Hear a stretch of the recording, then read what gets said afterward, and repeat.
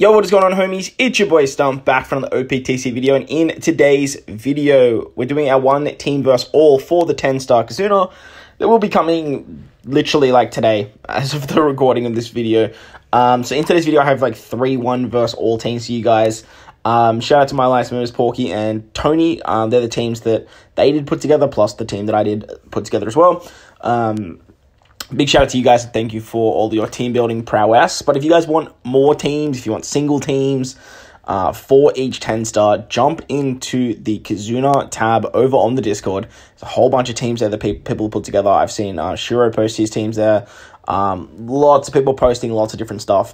And hopefully there'll be something there to help you out. Or hopefully in something in today's video will help you out as well. So all the teams you guys are about to see will take down all of these stages, all past level 30. And with this kind of Kizuna, you really want to be taking advantage of all of the assists. So make sure that you are using the suicide strat for your alliance members. So that way there are plenty of assists, even when your assist is being cleared, so that way it pops up for your other alliance members, so they have something to farm every 15 minutes. You want to save your potions here, so using the suicide strat, grabbing a trouble friend captain, or any of the boosters you can find on your friend list, jump in, jump out, say yes, I would like to be saved, and let your alliance members build up tickets that way, rather than doing actual runs that don't include the actual free runs. That's how we're going to be farming our tickets.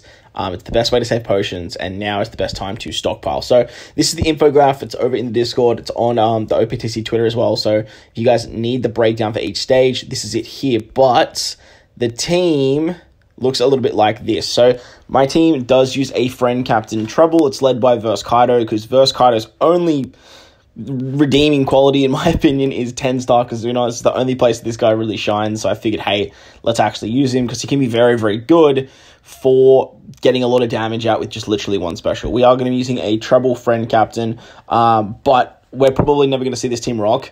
It's just always going to be like dive in with Trouble, leave, let friends come save us.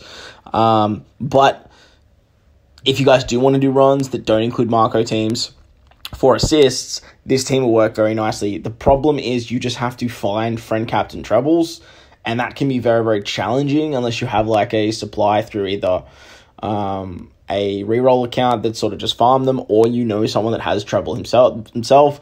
So that's going to be a bit of an issue, but trouble is kind of needed for these particular fights to actually function.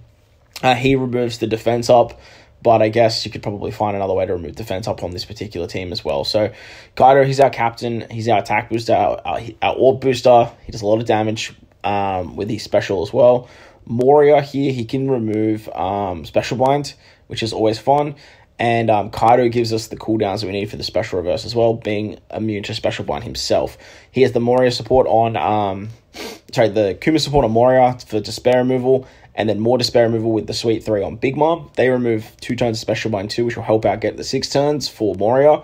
Big Mom, she's our super tandem unit, and she also applies the level 2 damage reduction debuff. Well, she removes 2 turns of damage reduction with her super tandem, which is going to be important after level 5, after level 30.